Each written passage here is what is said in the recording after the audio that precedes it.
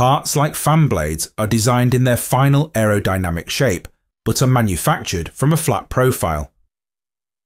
Creating that exact profile is extremely difficult unless you have an analysis tool like Onshape's Flatten Surface. The surface is flattened using an algorithm that minimizes strain. The checkerboard option provides a visual indication of the quality of the flattened surface. The lines are always straight on the flattened surface, and the lines on the original fan blade surface look well parameterized, so the quality is good. Another indicator is the level of distortion that shows better on the next example. Staying with an aerospace theme, this nose rib, when flattened, will show a lot of distortion at the front. The colour scheme is relative and does not provide an exact figure related to the distortion, but the blue colours indicate where the material is stretched, and the red colours indicate where the material is compressed or creased.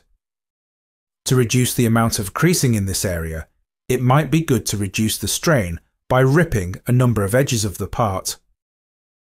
Now we can see the result is much better. The next example, a helmet, shows how powerful the Flatten Surface tool is.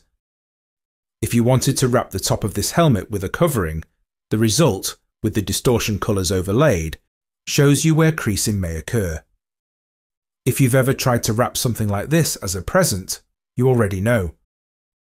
For decals, where you want the final shape to be constant, or you want it to appear to be a specific shape from a certain angle, the Flatten Surface tool creates a very accurate final result to work from.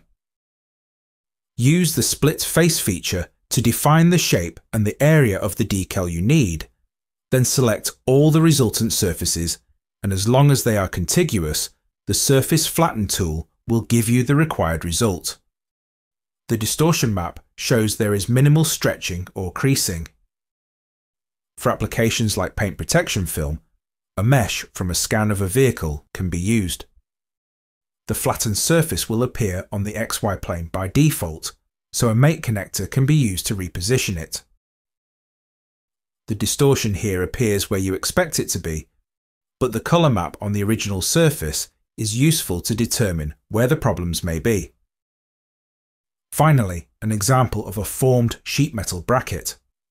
Surface Flatten is an analysis tool, so it does not create a feature in the feature list, but you can export the results in a number of useful file formats for downstream operations.